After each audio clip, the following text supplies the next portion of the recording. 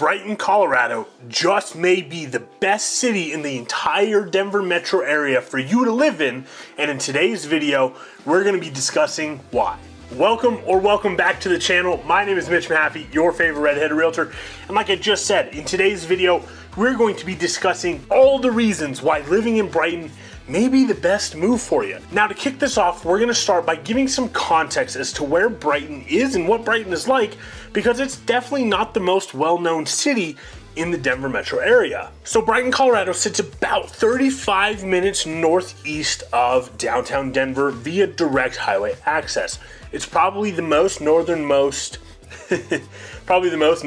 city in the entire Denver metro area, and is considered the gateway to the Denver metro area for everybody that calls Northern Colorado home. Now, Brighton's layout makes it so that Brighton's city limits are framed by two different highways. So it's incredibly easy to commute or travel just about anywhere in the state, north-south and east-west, as there are major roads that connect with other highway systems that run east-west through the city and the state. Along with that, Brighton's only about 25 minutes given traffic, weather conditions, you know, all the stuff that goes into calculating commute, about 20 minutes or so away from Denver International Airport. So commuting out of state is also very easy to do from Brighton, Colorado. Now, the city of Brighton itself is very proud of its diverse community and its agricultural heritage. Not too long ago, Brighton was just a small farm town in the middle of nowhere on the outskirts of civilization, if you will. Now, the city has grown a ton over the past 10 to 15 years, and Brighton today does not even resemble the Brighton that used to be here 15, 20 years ago. Now, let's dive into some of those reasons why Brighton is such a great place to live. Now, first and foremost, suburban life is going to offer a much slower pace in day-to-day living than living in a big city like downtown Denver would provide. And frankly, that is one of the biggest draws to Brighton, is because not only is it still suburban enough to have all of the major big city, big town amenities that you could want, you also get that relaxed, laid back, much slower pace of life that comes with living in a suburban city. On top of that, Brighton itself has just this really cool feel about it. There's a lot of actual farmland still within Brighton that are designated historical zones because they were part of the original founding farms when Brighton was established in the late 1800s. So as you're driving down the streets of Brighton, it doesn't feel like you are completely just claustrophobic. There's houses, there's buildings everywhere. Brighton's the exact opposite. Now, that agricultural heritage is still very strong in Brighton, and there still are a lot of multi-generational owned farms and agricultural businesses in the Brighton area within, I'd say a 10 to 15 minute drive east of actual downtown, the city of Brighton. So on that note, it's not uncommon to get stuck in traffic behind a tractor or a dually big truck hauling cattle, and there's a lot of events that the city of Brighton hosts that are all surrounded around this agricultural heritage theme. Now, Brighton's growth has happened at various different decades throughout history, and it's really cool to see as you're driving through, and it almost gives Brighton a feeling of there being multiple cities in one. Now, one of the things that we really hammer home when you call us to discuss your home search when moving to Brighton or the Denver metro area is really pinpointing what neighborhood and what part of town you should consider moving to. No part of town is objectively better or worse than others. They just serve different purposes and different lifestyles and offer different style of houses and different sizes of houses as well. So like I said, one of the things we'll do is really figure out what part of town is the best part for you to be in.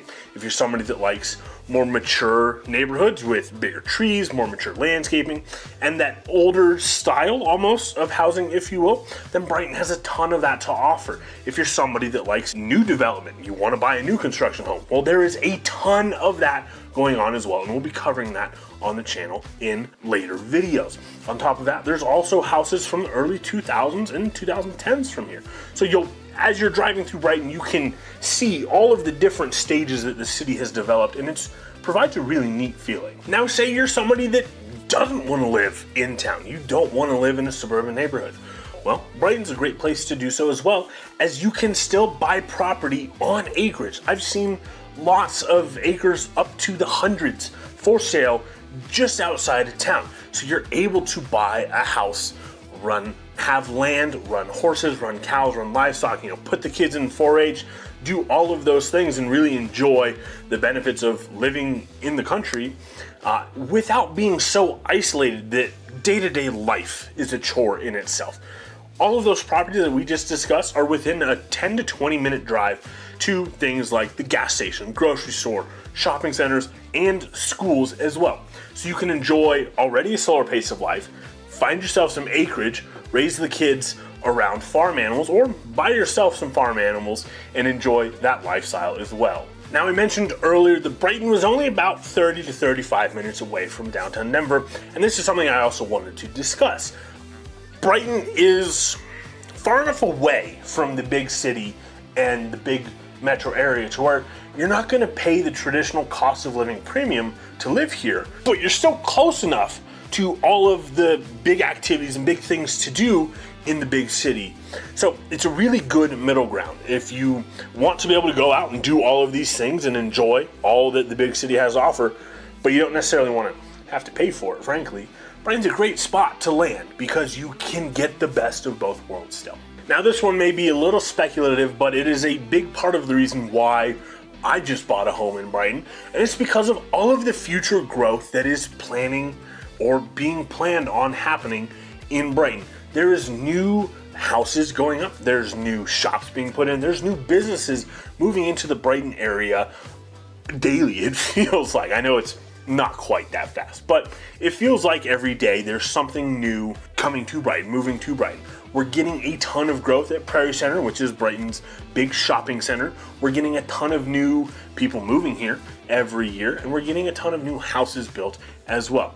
So if you buy, of course, you buy early as the city continues to grow and things get more and more expensive. Well, that just means more equity in your pocket. Again, a little speculative. You should never buy a home just for appreciation. You can call that gambling, but it is a big factor when considering moving somewhere. Alright, now another reason why living in Brighton is so great. The city has a very, very strong sense of community and is actually very, very welcoming to newcomers. Brighton is not a city to live in if you want to stay anonymous. You're going to meet your neighbors. There's going to be tons of events to go to enjoy for both yourself and for your family that the city hosts throughout the year. It's a great way to get out, meet new people, meet your neighbors, make new friends. Like I said, very, very strong sense of community within Brighton and very, very welcoming to new residents. So if you're somebody that values any of those things that we just discussed, then Brighton, Colorado would be an amazing place for you to call home. Now, as you continue to do more research, make sure you subscribe to the channel because we've got new videos coming at you every single week. And to further help your research, we've got more videos popping up on the screen right now to make it that much easier for you. Once again, my name is Mitch Mahaffey, your favorite Red-Headed Realtor. See you guys in the next one.